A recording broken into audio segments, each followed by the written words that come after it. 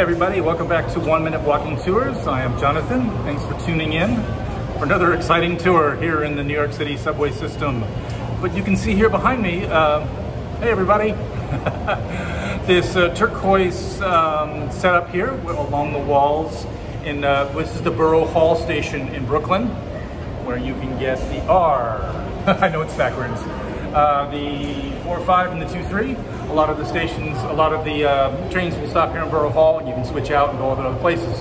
But these turquoise windows, this turquoise setup here with these windows, this is the last piece of what was called commuter banking. And you can see here, let me get over. This says commuter banking from the Diebold Corporation for the Brooklyn Savings Bank. Now that's defunct from 1990. It went under. That was from 1892 to 1990. And their hours were banking hours, Monday through Friday, 8 a.m. to 6 p.m. You were able to come here on your way to work or away from work and do your banking. There were call buttons, and there was another window on the floor above. And this would be the kind of New York City drive-through banking, if you will. Now this was the height of post-war modernity. You could come and do your banking, the kind of, I guess, New York City equivalent of doing drive-through banking, but you were doing it here on the subway.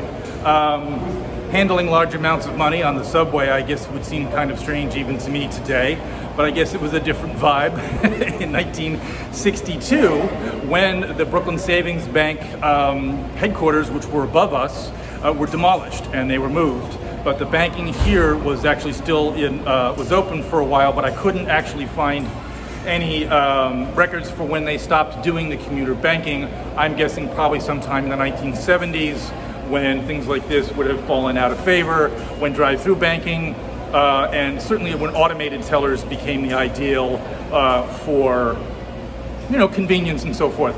But for a long time, this was how you could say to your customers, we're at the height of modernity, where you have all of the available hours, all of our tellers, and now this has been taken over, quite rightly so, by the MTA.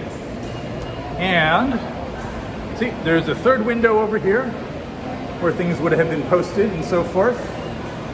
And I think this is, you know, one of these little neat things you find here in New York City. It's like, oh, you used to be able to do your banking. You used to be able to do a lot of things in the subway when this was the pride of New York City, the height of technology and the height of living. You could do it all in the subway, including your banking. Well, I certainly hope you enjoyed.